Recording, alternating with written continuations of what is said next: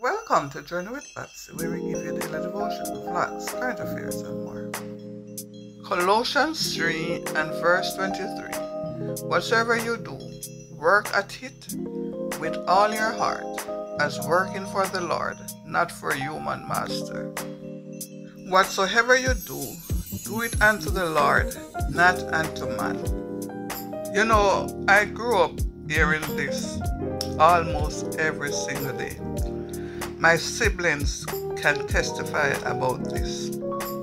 My mom normally told us, if a task is once begun, never leave it until it's done. Be the labor great or small, do it well or not at all.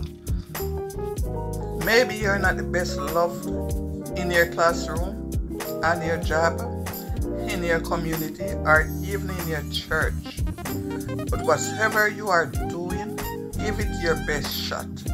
You may be clean the street, wash dishes, work in a fast food place, hustle on the street. No matter what you do, give it your best shot. Give it your 100.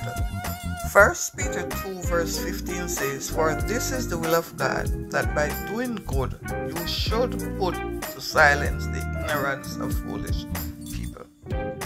So today, whatever you do, put your all in it. With prayer and supplication, you can do all things through Christ, who will give you the strength. Father, in the name of Jesus, we thank you for today. We thank you that we can do all things through you who give us the strength. Help us today to do good. Help us today to put our all in whatsoever we put our hands to. In Jesus' name we pray.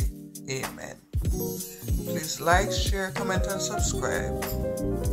And remember, whatever you do it unto the Lord, not unto men.